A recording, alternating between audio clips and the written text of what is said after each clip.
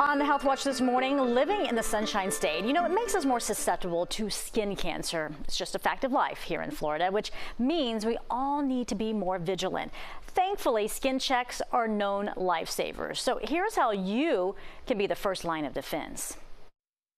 I've had melanomas and squamous.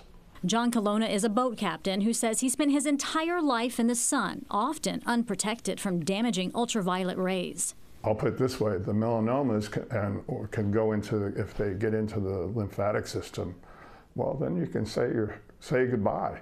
And after having, I'm 5 years out from a double lung transplant and doing wonderful, you don't want to mess up now. And that's why this skin cancer survivor doesn't miss an appointment with double board certified dermatologist Dr. Elise Julian. So the good news is that the vast majority of skin cancers are easily treatable. Hopefully you can avoid that step with early detection. So I decided to get a skin check. What is that red spot right there? That's called a cherry angioma. It's normal. We do get them with a little bit more wisdom, so you're going to probably get a little bit more. Is that your nice word for age?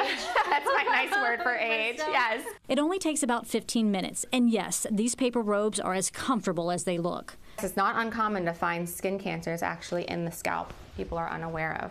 Research shows the part line in your hair is at an increased risk due to exposure. You look at all your moles on your face and open your mouth really wide. Perfect. You might be surprised you can get skin cancer in your mouth, behind your eyes, and even in your private areas that are not exposed to the sun. So I'm looking for the pigment. I'm checking to see if there's any increased vasculature or abnormal pigment deposits. You can actually spot some of these yourself, which could save your life. The American Academy of Dermatology has created the ABCDEs of melanoma as a guide. A is for asymmetry. Check to see if half of the spot is unlike the other half. B is for border. Is the shape irregular? C is for color. Does it vary in color? D is for diameter. Melanomas are usually larger than a pencil eraser. E is for evolving. Is it changing in size, shape, or color?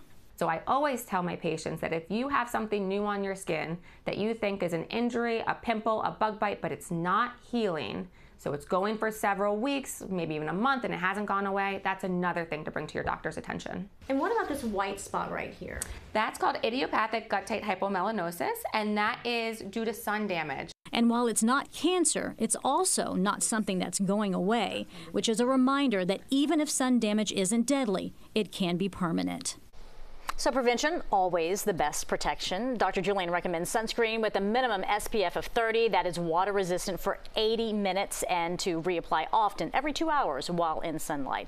And Dr. Julian joins us live at 7 as we stream on our CBS News Miami app and on CBS Miami or CW Miami 33. She's going to break down some of the skin cancer myths, like whether skin color affects what SPF we should use.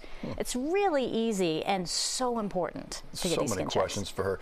And she mentioned if you have something that won't go away, won't heal, and I've got several of those, my doctor looks at them every time and goes, no, it's nothing.